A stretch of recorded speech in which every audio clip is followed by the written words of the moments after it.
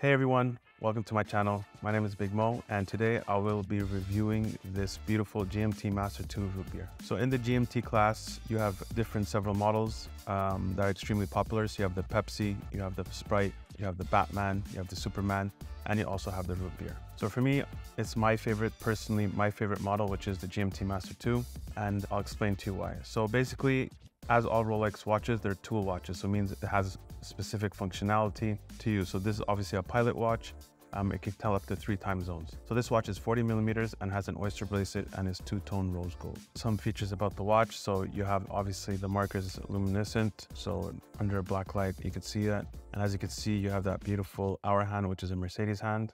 And you also have the date. So what gives the name root beer? So it's basically the ceramic bezel. So half the ceramic bezel is black and then the other half is brown. The bezel also, if you see, and again, it's rose gold to match the 2-tone right here. So this watch has a closed clasp, and so you open it up like this. And unlike the Submariner, which has a glide lock, this one basically can extend half a length. Also, if you can see here, you have 3 pins. So basically you have one pin, you have 1 pin, second pin's in the middle one, and 3. My opinion when sizing it, always have it in the middle, and I also size the watch closed. So when it comes to adjusting the bracelet, you have 5 links. We've already adjusted this for our clients. So we have 1, 2, 3, 4, and we've removed 1, so it's 5 links. So yeah, as mentioned, when sizing it, keep it closed. So I would just keep it like this closed, and then sizing it, and then once it's too tight, you're able to unlock it and open it up. So that's for the bracelet.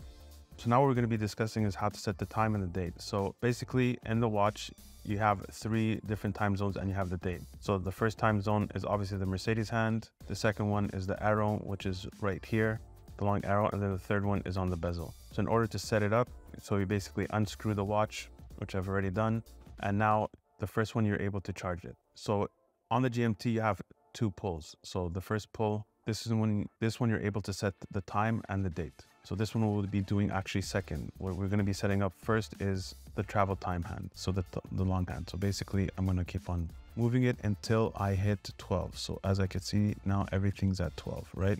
So then I push everything in. And like I said, there's only 2 pulls on the GMT. So when I pull again, so now I'm able to move the hour hand, which is the Mercedes hand. So something very cool about the GMT is that you're able to go back into time and go back for the date. So example, like here, I could go into, I'll go after 12 and it's 16. If I want to go back, I could go back to 15.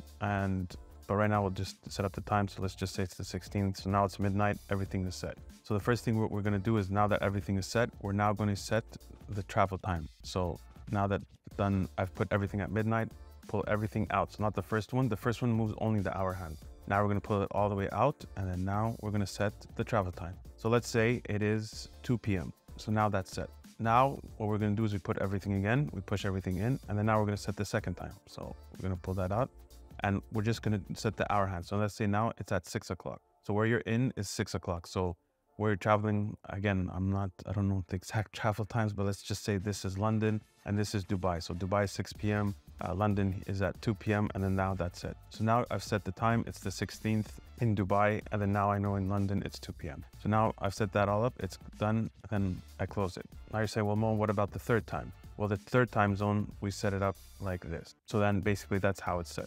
So you have 1 time zone, 2 time zone, and 3 time zone, and that's it. So that's basically how to set up a GMT. So most people don't set it up, all 3 of them. Most of them just do like 2 and just keep the bezel like this, and that's set and done. So that's the Rolex GMT-Master II. One last thing I want to do is show the watch on my wrist. I have not measured my wrist yet, but this is how it looks like. This is really beautiful. When you put it on, it's honestly, it's something else. It's really stunning.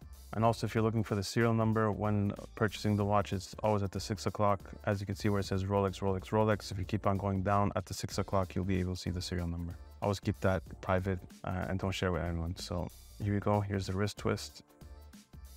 Once again, guys, thank you so much for watching. And if you have any other questions, please shoot me a message on Instagram or send me a WhatsApp message if you're looking for a watch or have any other questions.